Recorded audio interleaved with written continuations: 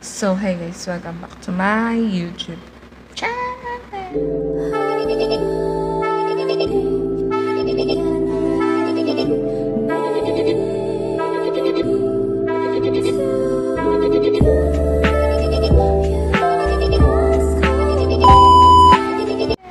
So, ang tagal ko din vlog, no? Almost a month, at 2 months. I think kasi na-busy ako kaka-livestream, guys. So far, so ayun, good news, December 7, we're officially monetized channel. So thank you sa lahat na nasa sa channel ko na. So, hindi natin ito patatagalin. So, for today's video, for today's vlog, i-review natin yung isa sa pinaka best na na-purchase ko sa Shopee na flat iron na worth 50 pesos lang. So, yung nagastos ko lang dito is almost 102. Kasi, naubos na nga yung free shipping ko sa Shopee. Tapos, hindi siguro siya kaya. So, anong nangyari? May charge siya na magkano na naman yun? 52 pesos na pang shipping fees. So, ito siya. Ayan. Mona. May tatak siya, guys. So, ang kagandahan nito kasi handy siya, maliit. Then, ang pinili kong kulay is kulay blue kasi wala akong nakitang kulay green. So, open na natin siya.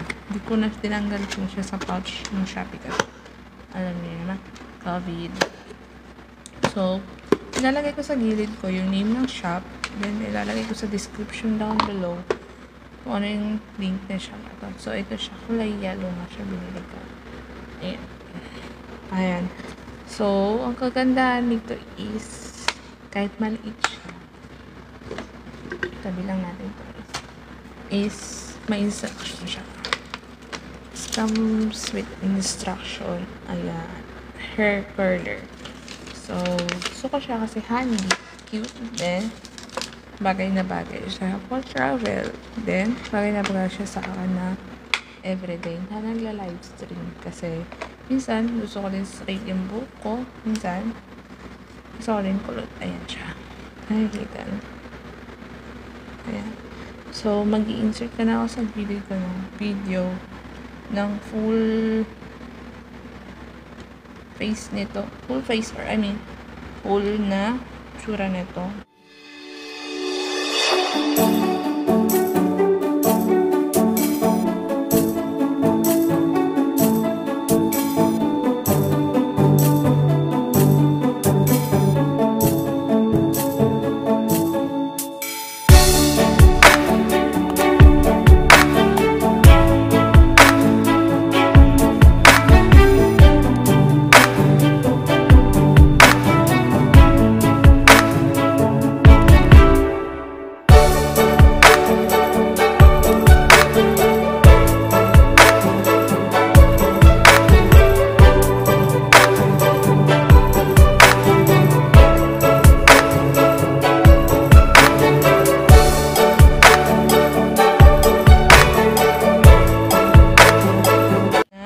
Tsura nito.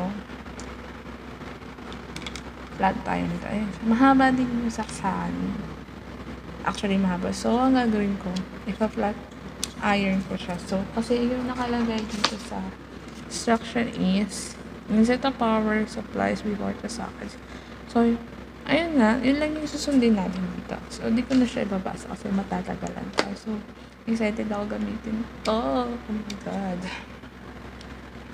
So, meron akong extension dito na nakatabi. Ayan. So, may legendary sa kulay. So, may parang pindutan siya dito. Ayan. Ayan, naka-on na siya. Ang nakalagay kasi dito is hintayin natin siya ng 60 seconds then you can start using it. So, suklayin na natin yung hair natin.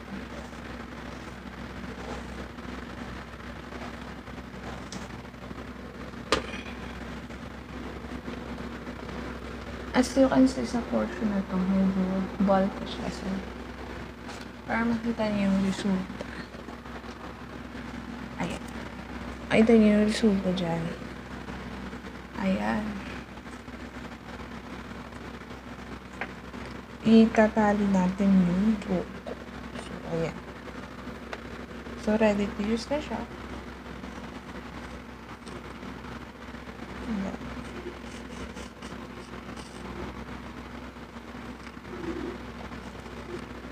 Ayan, ready to use na siya for straightening hair. Actually, ang handy niya tignan for me. Ayan. Cute. Look at, guys, kasi nagsistraight na kasi yung aking hair.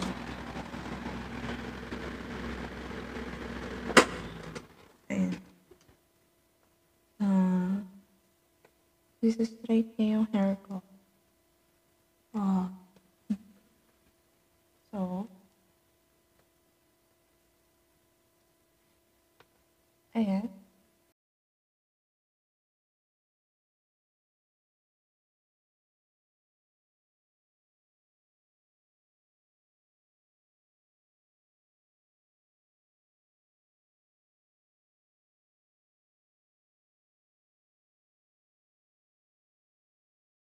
Tapos mag-insert na ako ng before and after picture. So, ayan.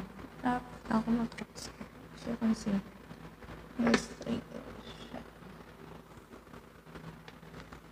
Ganda na yun.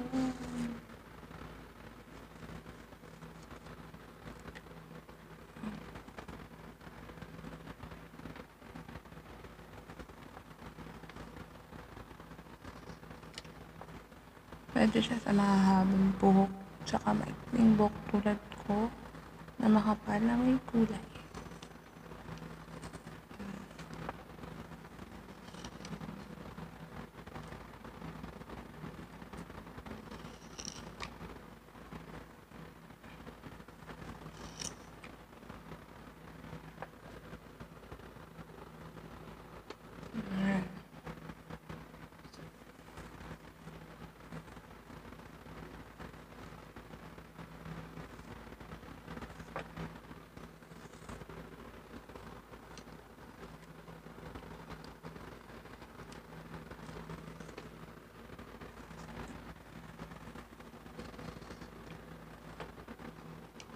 Siya, guys.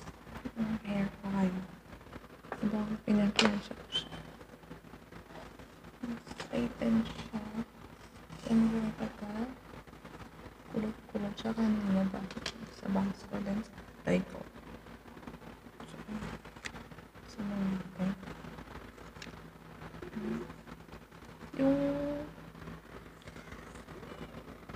Yung init niya, tama lang na makakapag-straight ng buhok. Ayan.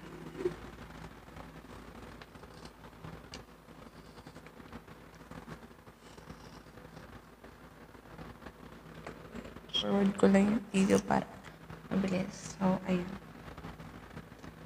So, i-off ko lang. Ito na po yung finished look na ginawa natin. So, medyo hindi siya amoy sunog. Inamoy po. Hindi naman siya amoy sunog. Look na ating ginawa. Nagpa-flat iron na ating buhok. Ayan. Ayan siya, guys. So, ayan. As you can see, na-straight niya. So, siya sa pinakabet ko nabili sa Shopee. So, na worth penny talaga siya. So, that's the I'm in love. So, mag-i-insert na ako ng picture ng before and after ng result na ating ginawa. Review nitong flat iron, yung itong affordable at worth 50 pesos na flat iron. So, madami din po siyang kulay. So, binilo ko lang talaga yellow. So, ito na po yung that's it for today's video, for today's vlog. I hope you enjoy and hope you like it. So don't forget to like, share, and subscribe. And click the notification bell para updated kayo sa lahat ng live stream and vlogs ko. So, bye!